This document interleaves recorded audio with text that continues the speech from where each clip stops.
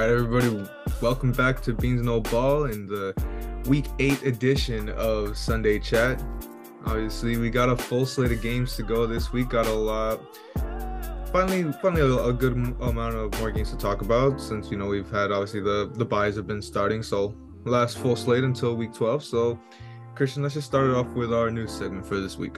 Yeah, so let's get right off with the rematch of the AFC West battle. The Denver Broncos are going to be hosting the Kansas City Chiefs, and we're going to potentially be getting our first snow game of the NFL season. So this is going to be a really good one to look at, especially with both teams on how they're looking through the year. The Chiefs looking high-powered once again, and the Broncos struggling for I think for the 7th consecutive year in a row, which it's tough to see. But the snow game is going to be fun. It's going to be a lot.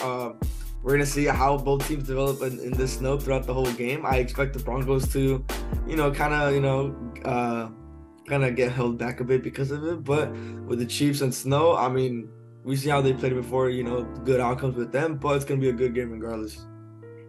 Yeah, of course. Looking back to a game they did have in 2019 in the snow in Arrowhead. But of course, staying on the topic of this game, some news for the Broncos and their wide receiver Jerry Jeudy. So we've obviously heard a lot of the reports. We've seen he's been in the news for a while. I mean, we know the Steve Smith situation, and just in general, he's been a target for trade rumors. And it is reported that the Broncos do have a pretty good offer on the table for him, and they aren't willing to accept it at the moment, which, I mean, you would think, all things considered, sure, it comes down to probably the front office not wanting to admit, their fault in, wasting a first round pick on we could just say by now probably a bust wide receiver at this point. Who knows, maybe if they do move Jerry Jeudy into a different team, maybe he does research his career. But there's a lot of things that he has to work on, especially in his attitude that we've seen in past years. But if they finally wise up and make the deal, if they get a better deal, all to wait and see. But time to wait and see what he can do to research his career. Yeah, so staying on the news of the trade rumors, especially on the AFC side with Derrick Henry. A lot of rumors going on with Derrick Henry. I believe, my Cowboys were rumored to, be in talks, but obviously confirmed that no offer was made by Jerry Jones, typical him. And it was, I believe, 2 other teams. I don't have it in mind right now. But the Titans did confirm that they will not be trading Derrick Henry despite all the trade rumors. And honestly, I think this is, pretty stupid of the Tennessee Titans, just, giving away all their star players right there. They're probably on the way for getting draft capital. You saw already Kevin Byard, but, for a 5th rounder, the Titans still got a lot of work to do, especially with how disassembled that whole team, especially in the quarterback situation. So Derrick Henry would have just, ruined everything for them. But hey, draft capital, you never know what could happen. But Derrick Henry, he will be remaining as a Tennessee Titan for the time to come. And, with him in the run game, we're going to play a big part with the Titans. But obviously, with that going, it just all depends on the quarterback situation. And especially, believe that Will Levis will be getting the start. So obviously, more mishaps with the Tennessee Titans.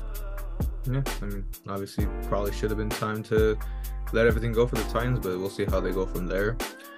Some injury-related news that we'll have 2 pieces for you guys. Started with someone near and dear to me. Of course, Jalen Ramsey makes his season debut this week against the New England Patriots.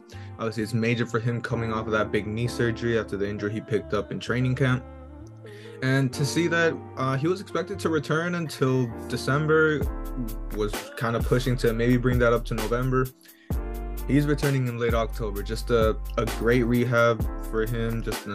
Everything went well for him. It's really good to see that, he is going to finally get back out on the field. Obviously, as much as it hurts to see him in a different uniform, he still is one of my favorite players in this league. So, always nice to see, a player, of this caliber, finally get back from injury and really get to ball out. And he's playing the Patriots. So, I know they're coming off a really good game last week, but it all comes down to seeing can they string these games together, and can Mac Jones actually stay competent?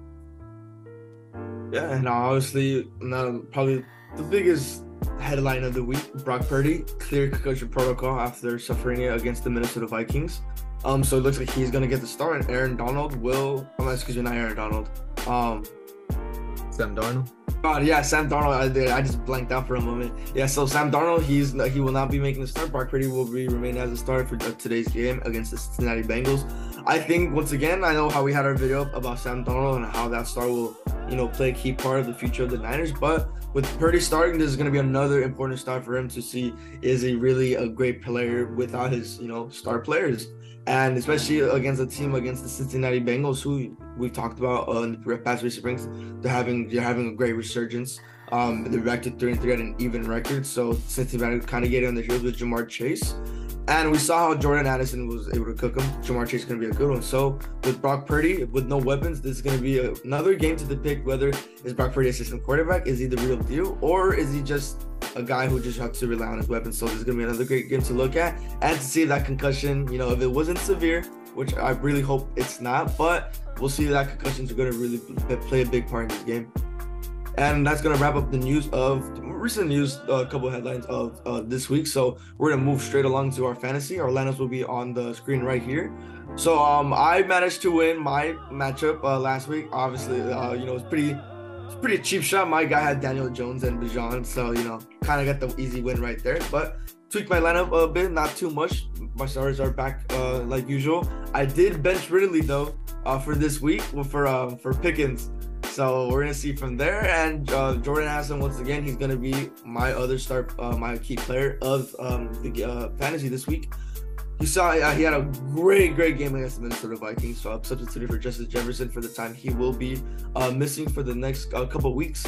They're playing Jacksonville. It's a pretty decent Jacksonville team with a pretty competent defense that can get the most of receivers. But I expect Jordan Addison to have a pretty decent game, which I'm really gonna expect them to do. Green Bay.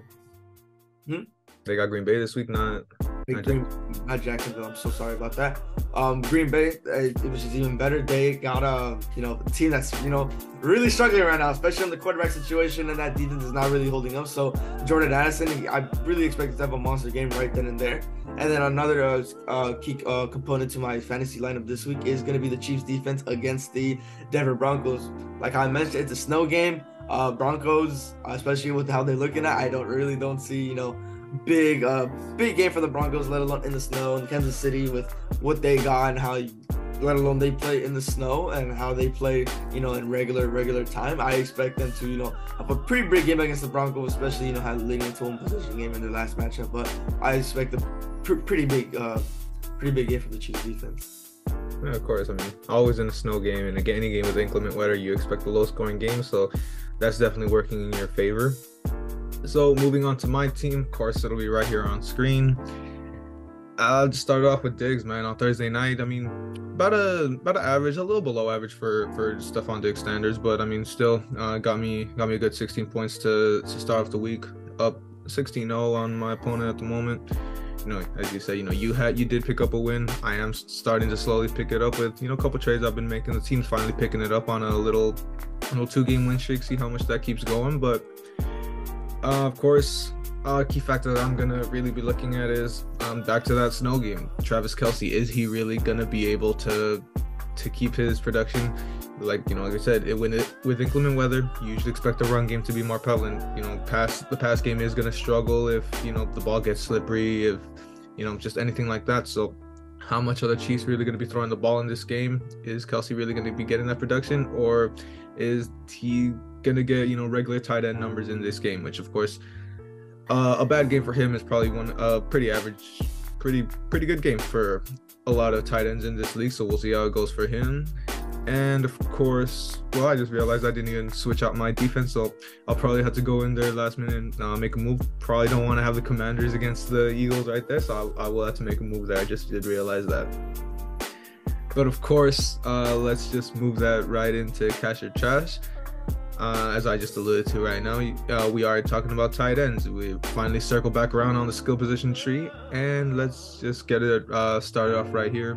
My cash tight end of the week is going to be Mark Andrews. Favorable matchup for him against Arizona. Of course, we know the Cardinals have been a team to really pack a punch, be a good team to give anyone a good surprise. Obviously, we saw it with your Cowboys, how they really did have a sound defensive game at the end of the day. And at the tight end position. Mark Andrews can be, up and down, but he's been picking it up as of late. So I feel he's gonna have a pretty solid game. And as for trash, as much as it hurts me to do it, I'm gonna have to go with Tyler Higbee. The easiest way to put it, it's against your Cowboys defense. I would love to see a win. Even if it's a win, even if the Rams play great, he really hasn't been involved in this offense in the past couple weeks. All he did have was a pretty good game against the Bengals in Week 3. Apart from that, it hasn't been much production. Kind of been running through the receivers, so I'm gonna have to throw him in for trash. Yes, for now, my cash pick is gonna be Dallas Goedert. I tried sneaking in Laporta, but I forgot he plays Monday, so obviously that can't count. So I'm sticking with Goedert. I was honestly kind of a little skeptical on picking Goedert since they are playing the Commanders, and Commanders for them. Yeah, Commanders are known for breaking streaks. We saw what they did last year against them. That's what I kind of a little skeptical on. But I'm like Dallas Goedert, he's been having some pretty good games fantasy wise. So had to roll with the trash. Cash. And then with my trash pick, I'm gonna go Hunter Henry of the Patriots. They're going against the Dolphins. We see how the Dolphins they played against the Patriots already. The Patriots they got that big win against Buffalo, but Hunter Henry, he isn't the number one for I believe it is Gesicki, who is their number one tight end. So Hunter Henry is the backup to Gesicki. So I really don't see much production going on from Hunter Henry. So that's why I really got the easy, hopefully cash pick on this one, let alone them playing the Miami Dolphins. Yeah, so before we wrap this up, I do realize I skipped out on our recap of last week. So, of course, we did do receivers. I'll just, sneak that right back in. And it was a pretty mediocre week. Of course, Christian, you did soundly beat me in the cash side. Amon-Ra, even in a loss, had a really good game for himself. And Cooper Kupp, in a situation that we did expect him to really start getting more of the ball and Puka's little run to come to an end. Puka went off and Kupp had a little short production, so we can see it's probably gonna. It's good signs for me to see that Puka's still gonna be involved.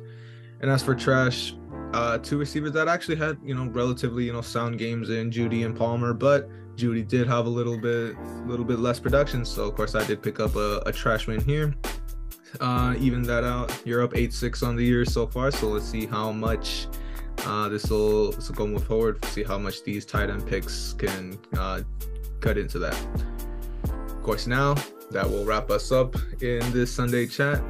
Obviously, as I mentioned earlier, got a full slate, full 16 games total this week. So let's obviously, and of course, big game right in the early slate. Of course, for the two of us, as we've been alluding to ever since our earlier video this week. Got a lot of bragging rights in store, so can't wait to get into that game. Barring anything else, we will be seeing you guys for the weekly recap, which we'll see who does end up with those bragging rights. And to close this out, obviously, always appreciated all the support. Anyone who does wake up with us early for these videos, thank you for watching, and we'll see you guys soon.